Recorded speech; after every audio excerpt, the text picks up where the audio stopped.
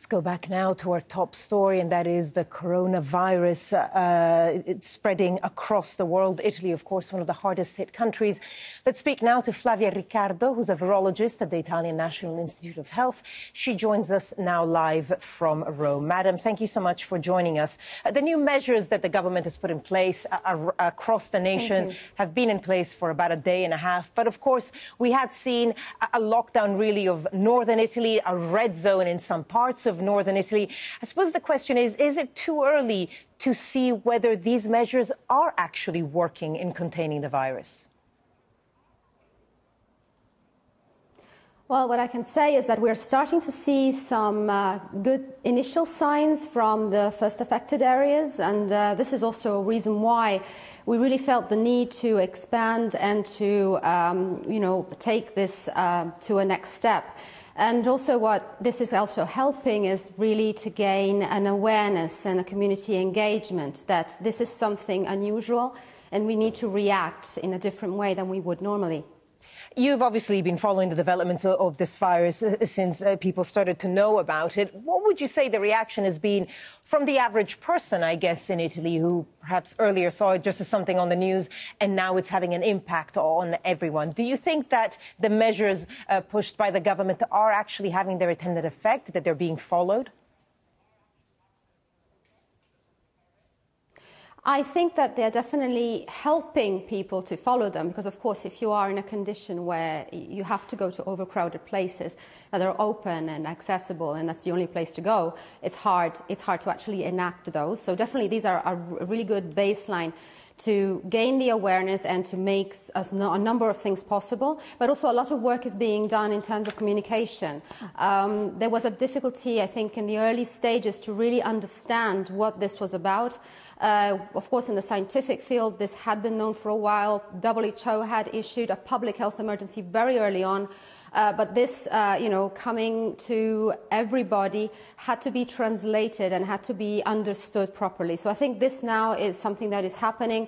People are starting, I think, to gain awareness, and we're really trying to push and explain why certain measures are in place.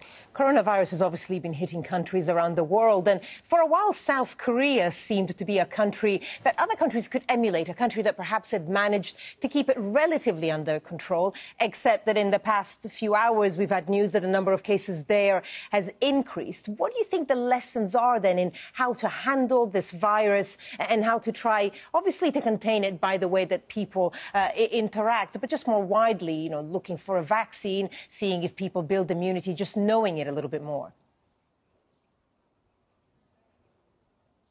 I think what we learned in Italy is that this is, unfortunately, a virus that spreads very well. It's a new virus, which means a lot of susceptible people can get sick at the same time.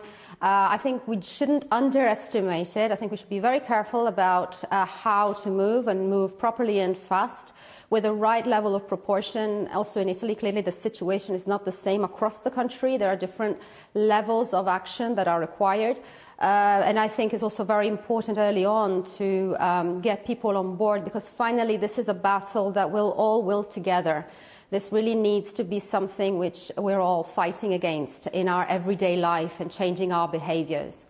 Why do you think Italy specifically was so badly hit? It's early to say that. I think we'll understand it more as we get more data also on how the virus has evolved, and will help us understand how the circulation happened in the past. But the fact that we found an initial case with no epidemiological links to known areas of transmission or contacts, the fact that it was not in a major city, and the fact that we found so many positive contacts at first suggests that it had been circulating for some time. Where and when and how this first arrived in Italy, it's early to say. But it might be that there has been a circulation that has been mimicked by the fact that, unfortunately, we were experiencing our influenza peak season. So this is one of the running ideas, and I think we'll get a better understanding as we gain more data and more evidence. Flavia Riccardo, virologist at the Italian National Institute of Health. Madam, thank you so much for your time. Thank you.